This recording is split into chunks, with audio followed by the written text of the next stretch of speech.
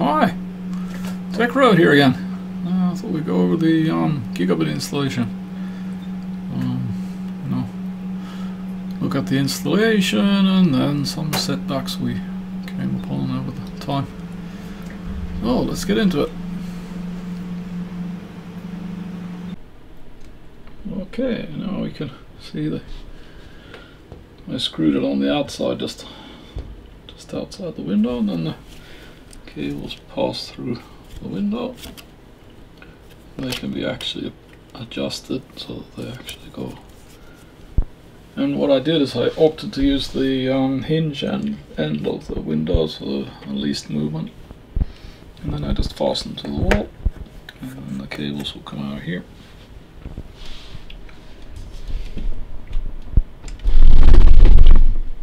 And in this case I'll put it into a hub, because this is going to continue this connection.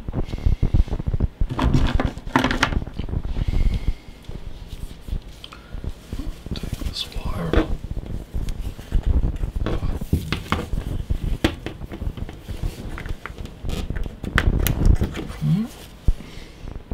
I can't see what it's so difficult to film. And these comes from the outside, continues.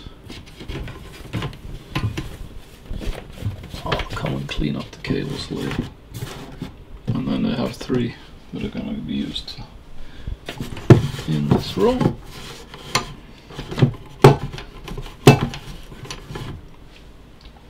And that's how it'll be.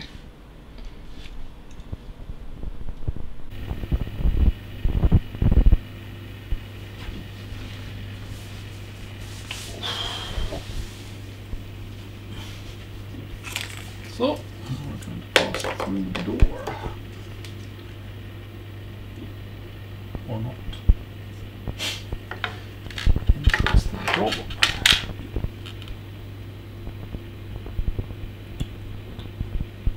Why is life so problematic?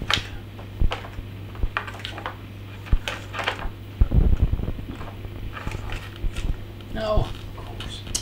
Oh. Not working.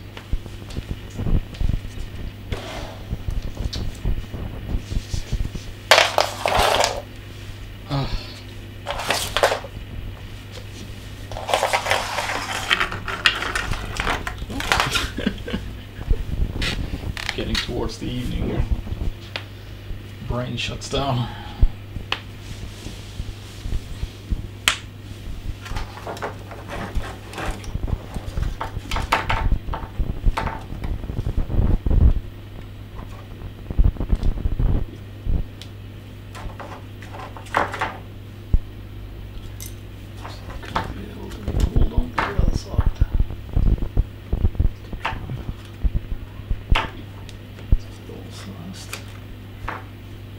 Bend there.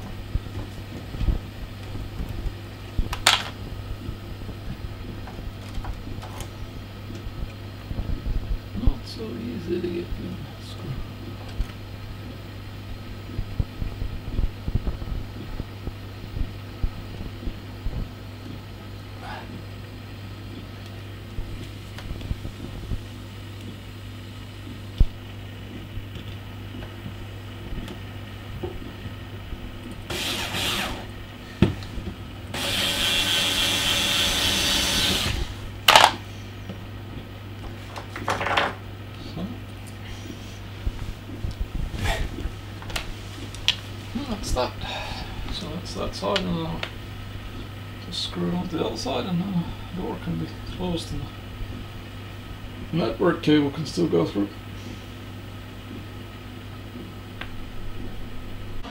So now we've got all the through cables on the windows, and now let's start to put the actual main cabling up. And the first one will go from this room, which has the router in it, to enter in through the garage doors over on the other side of the camera.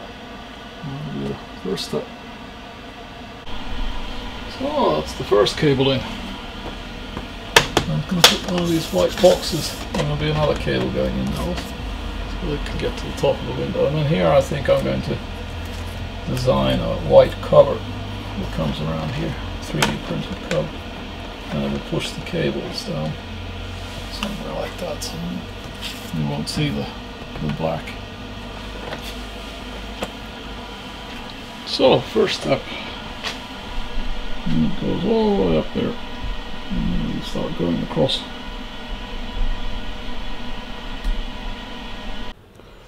Okay, and now for the bad news. So this is the main switch in the garage that I'm currently using, and as you see there's some green blinking lights, and that makes me happy because that means a 1 gigabit link speed. And then there's a orange light that doesn't make me happy because that is an indication of a 10/100 megabit link only. And I've been diagnosing this for the cable coming in here. That's why you only see one of the network cables being orange, because I fixed the incoming cable, so that's now green. And then let's move over to the actual cause of the problem. I'm going to fly over here.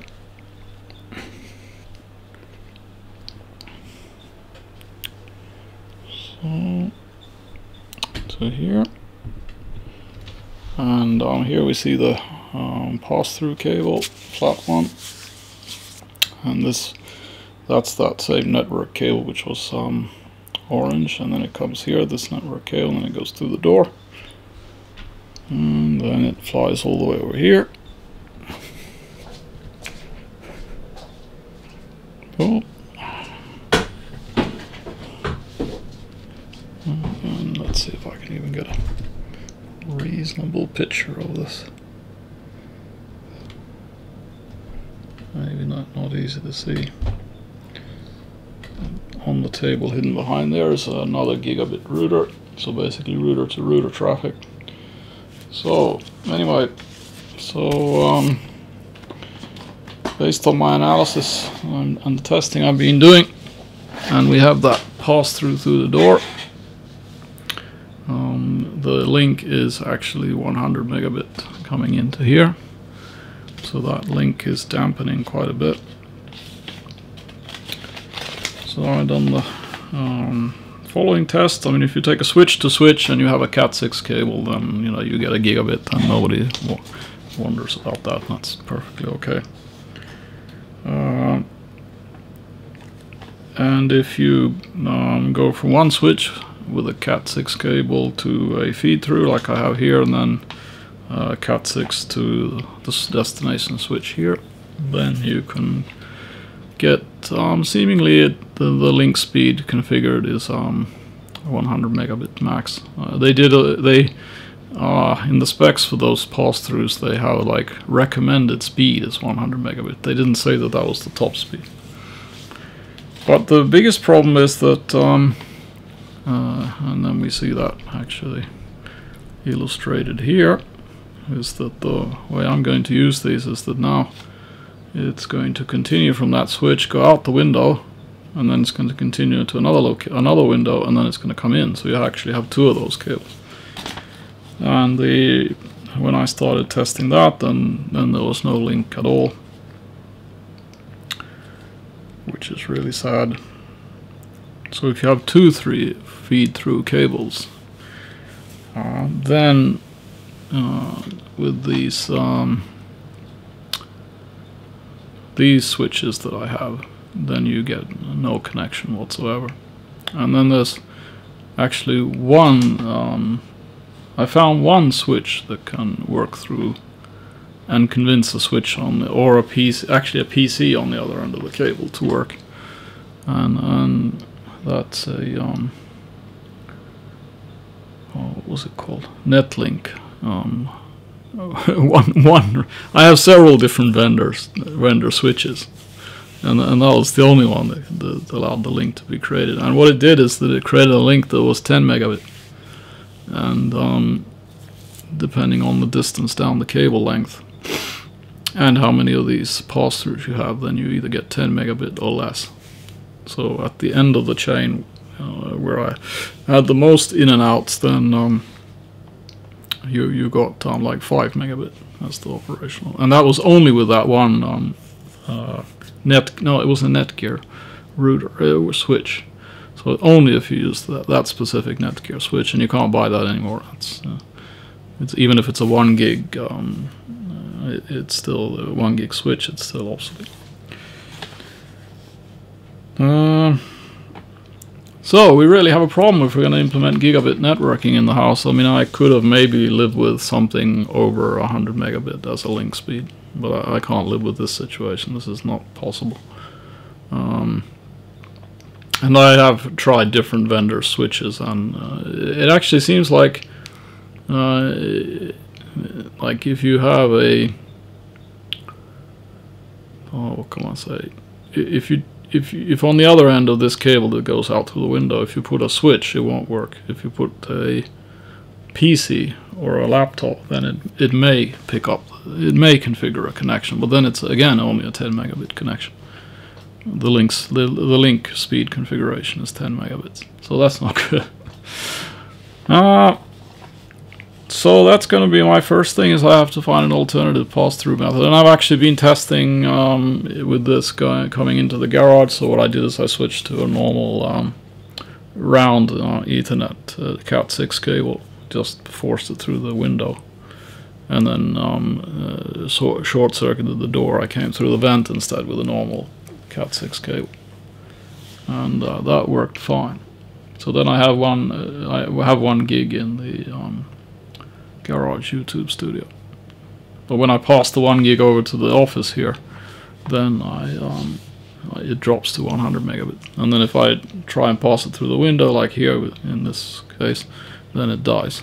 So no good. So I'm going to be looking for an alternative. I've ordered some stuff, and then if you follow up in the next video, then you'll see my solution.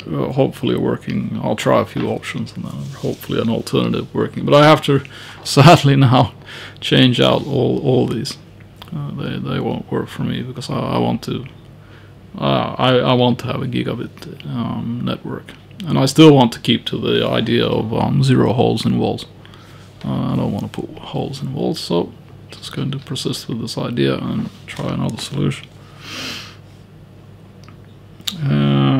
Then I ran into a problem, which is that with the switches I have, there's not enough ports on them. Every which way one tries to count how many ports one needs, one always seems to run low on ports. So I've actually ordered some switches with like 16 ports and stuff, so I can replace the more. I would actually like to have in any specific location always 2 to 3 ports free. So that means 1, the switch isn't so loaded, and then number 2, there's always an option to connect more equipment. Yeah, so that's the summary of the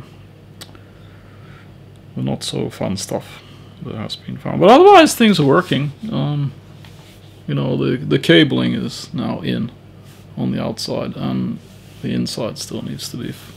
Yeah, it's just to connect in more cables and switches and stuff. So anyway.